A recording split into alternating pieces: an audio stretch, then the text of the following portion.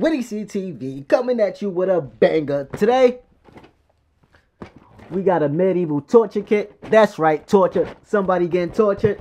Looks like it's gonna be this guy. So the company is called Weirdos. It's got the scare chair, movable parts. Alright.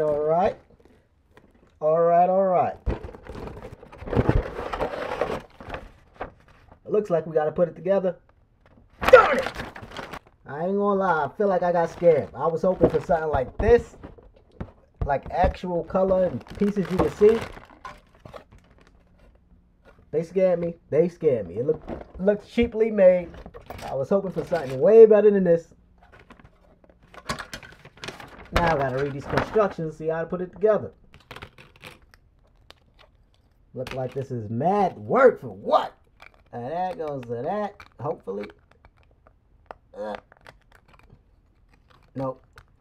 Yeah. Well, turns out I need glue. Yeah. And I have no intentions of finishing this video, so we're gonna put this in the trash. And we're gonna show you what it looks like finished from somebody else's video.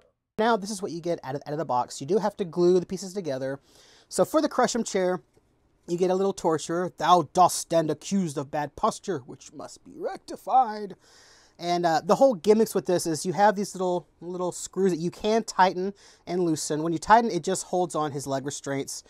There's not too much play value here. These little pins can come out, but these little restraints do open up.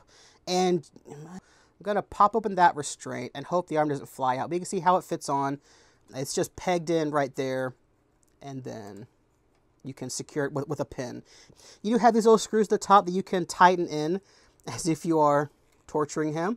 Just don't go too far in because these little parts are glued in, so they may pop off. But yeah, that is the Crush'em chair.